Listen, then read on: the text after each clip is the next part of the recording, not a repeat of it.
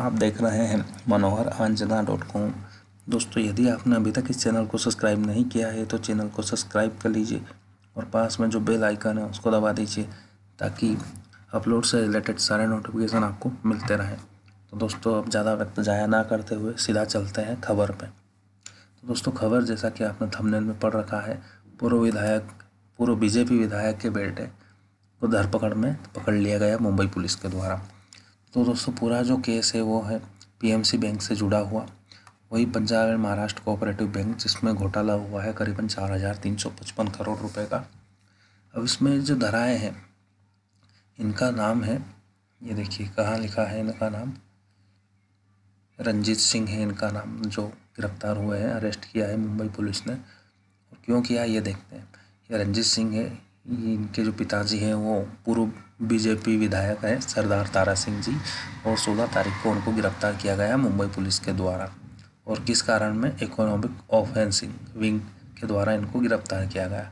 अब रंजीत साहब जो कस्टडी में लिए गए हैं उसके पीछे कारण ये है कि जो इन्वेस्टिगेटिंग टीम थी जो पीएमसी बैंक घोटाले को जांच कर रही थी, उन्होंने कुछ सवाल किए थे रंजीत सर से। तो रंजीत सर ने उनको संतोषजनक जवाब नहीं दिया या जवाब दिया ही नहीं। तो उस टीम को इन पर शक हुआ कि जो HDIL और उनके ग्रुप समूह की कंपनियों को जो लोन दिया गया है उनमें इनकी कुछ हिस्सेदारी हो सकती है, या जो पूरा घोटाला हुआ है इसमें रंजीत सिंह की कुछ न कुछ भूमिका महत्वपूर्ण तरीके की हो सकती है। तो उन्होंने जो रिप्लाई दिया ये यहाँ पर मैं आपको बताना चाहूँगा हाईलाइट करके। ये देखिए, अनसेटिस्फैक्टरी और अनकन्विंसिंग, यानी कि संतोषजनक जवाब ही नहीं दिए इन्होंने। और ये डायरेक्टर भी थे। कहाँ के डायरेक्टर थे? ये उस कमेटी के डायरेक्टर थे जो कि लोन रिकवरी करने का काम जिसके सुपुर्द था। अब इन्होंने ऊपर ये डायरेक्टर बन गए थे, तो इन्होंने लोन बांट भी दिया और ऊपर से रिकवरी के भी डायरेक्टर बन गए। मतलब देना भी इन्हीं के हाथ में हो गया और लेना भी इन्हीं के हाथ में हो गया। और जब इनसे सवाल किया गया HDIL ग्रुप कंपनीज के संदर्भ में कि भैया आपने लोन दिया है, रिकवरी में क्या हो रहा है, और जो पेंडिंग रिकवरी है ये यहाँ पर देखिए, पेंडिंग ड्यूज़, तो उन्होंने क्या बताया, अनसेटिस्फाई और अनकन्विंशियल एक्सप्लेनेशन दिए, यानी कि उस तरह के तर्क दिए जो कि जांच करने वाली टीम को पसंद नहीं आए या जो उनको संतोष नहीं कर पाए, देखिए सेटिस्फाई नहीं कर पाए।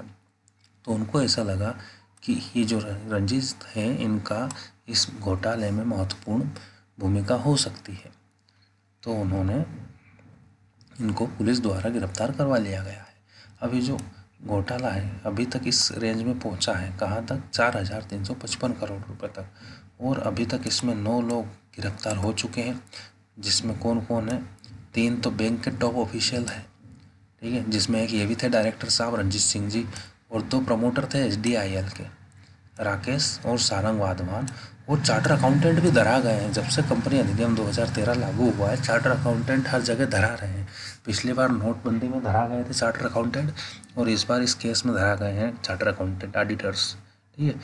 अब ये इस समूह को पकड़ना चाहता है, किस समूह को, जो कि इसमें संदिग्ध जिनकी भूमिका आ रही है लोन दिलाने में, उनकी रिकवरी पर काम नहीं किया जिन लोगों ने। अब ये उनको पकड़ेंगे और उनके इसके तह तक जाने की कोशिश करेंगे। तो दोस्तों, मेरे द्वारा बताई गई जानकारी यदि आपको पसंद आई हो तो चैनल को सब्सक्राइब कर लीजिए, लाइक कर दीजिए और कमेंट कीजिए, और अपने दोस्तों में, अपनी फैमिली में शेयर करना ना भूलें। मिलते हैं दोस्तों अगले वीडियो में।